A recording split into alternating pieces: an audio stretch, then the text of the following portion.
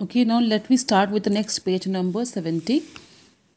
See, he slightly raised his right hand and bound at the wrist by the shining bracelet. See, he was bound to the right hand. See, he slightly raised his right hand, bound at the wrist by the shining bracelet.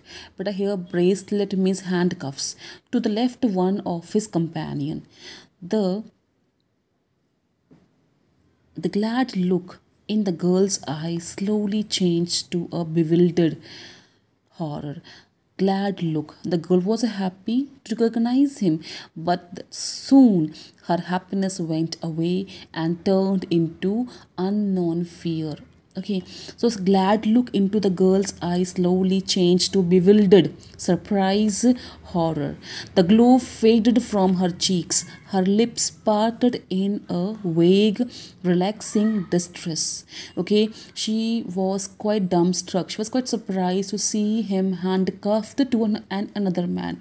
Easton, with a little laugh, amused, was about to speak again when the other forestalled him. The other man, the man sitting next to him, stopped him. The glum-faced man, the man who was glum-faced, means quite roughly built, looking upset. Okay, the glum-faced man had been watching the girl's countenance, but the girl's face, with the veiled glances from his keen, shrewd eyes.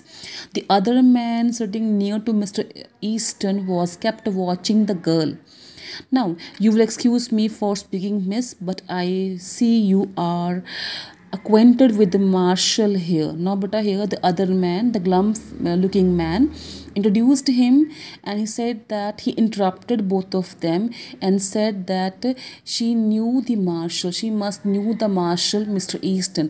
He introduced that Mr. Easton was a marshal. Marshal, but I means police officer. Clear. If you will ask him to speak a word for me when we get to the pen, he will do it. If make things easier for me there. He's taking me to Leavenworth prison. It's 7 years for counterfeiting. Now finally what happened here? The girl, Miss Fairchild, was quite surprised to see Mr. Easton handcuffed to another man.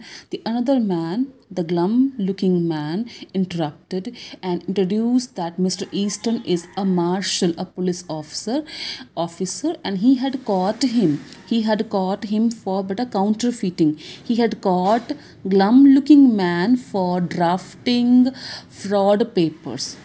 Are you clear? But here counterfeiting means drafting fake papers, fraud. Okay, so here, oh, said the girl with a deep breath and returning color. Finally, the girl felt relieved that Mr. Easton is not a criminal but actually a marshal, a police officer. So that is what you are doing out here. A marshal. You are a marshal now, a police officer. My dear Miss Fairchild, said Easton calmly, I had to do something. He had to do something. Every one of us should do something to earn money. We should work hard to earn our livelihood. The same is with him. I had to do something. Money has a way of taking wings unto itself, and it takes money to keep step with our crowd in Washington. If you want to live in Washington, you have to work hard, because money doesn't grow its wing on its own. You have to earn money.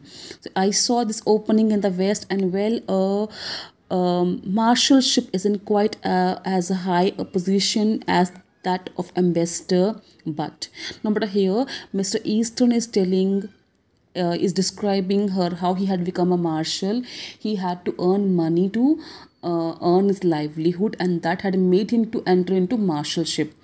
Then but come the ambassador, said the girl warmly, doesn't call anymore. He need not, like here he said that this the job of a marshal is not quite same as of an ambassador. Okay, now the ambassador, said the girl warmly, doesn't call anymore. He need not ever have done so. You ought to know that, and so now you are one of these dashing Western heroes. clear, and you ride and shoot and go into all kinds of dangers. Okay, she now understood that this man is a marshal and is really like a hero who run after criminals, and given here ride and shoot and go into all kind of danger. They face all kind of dangers. That's different from the Washington life. You have been missed from the old crowd. You had not been like that, but really you have been missed from the old crowd. Are you clear? The girl, eyes fascinated, went back, widening a little to rest upon the glittering handkerchief. She kept on looking at the handkerchiefs, which was quite awkward to her.